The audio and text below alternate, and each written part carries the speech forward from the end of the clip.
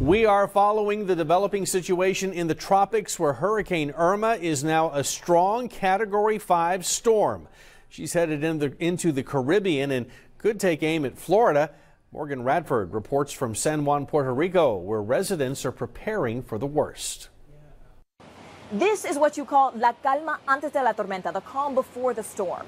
A state of emergency has already been issued in Florida and here in Puerto Rico ahead of this now Category 5 Hurricane Irma. That means today is all about preparation. The people here in Puerto Rico we've spoken to have said, look, we get it. We're Caribbean people. We're used to heavy wind. We're used to heavy rain, especially during this time of the year. But at Category 5, that's a completely different beast. That's why the National Guard has already been activated. More than 200 FEMA troops are already on the ground, and almost 500 emergency shelters have been set up all throughout the island. Meanwhile, back in Florida, people are gearing up with food, gasoline, supplies, because authorities there are saying we can't afford not to pay attention to Hurricane Irma.